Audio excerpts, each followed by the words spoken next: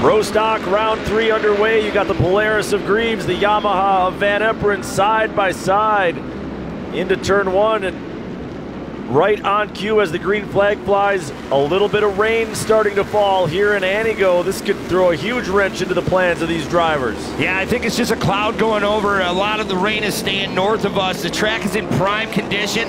CJ Greaves finds himself out front early. Oh, he broke. CJ Greaves is off pace. Big trouble for the number 33 of Greaves.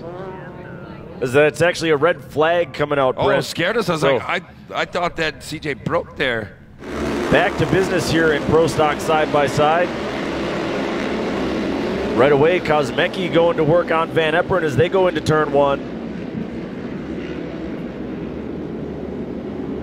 Oh, and we had one stack into the tractor tire. I believe that was Jack Letourneau, the 97. CJ Greaves opening up that gap just a little bit more after a couple laps back into this race.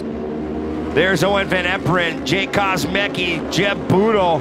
Watch Boodle, he's gonna try to sneak underneath Kosmecki if he can get this drive out of here.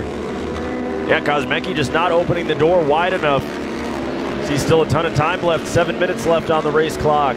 Still Van Eperen, Boodle, Kosmecki, and Truett still up there in the top 5 as we will come to the halfway point this time.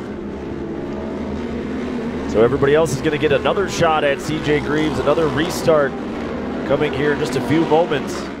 Well, we're about to go back green flag racing for the second half of this one. We'll see if Owen Van Eperen and Boodle can get to CJ Greaves. Kosmecki stepping out of line right away, trying an outside entry to go the long way around Jeb Boodle.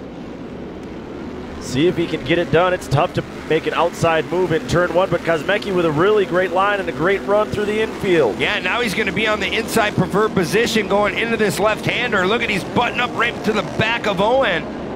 Yeah, Kosmecki had a tremendous run, just ran out of room because Van Eperen was there. And Boodle went right around the long way, and he made that pass stick.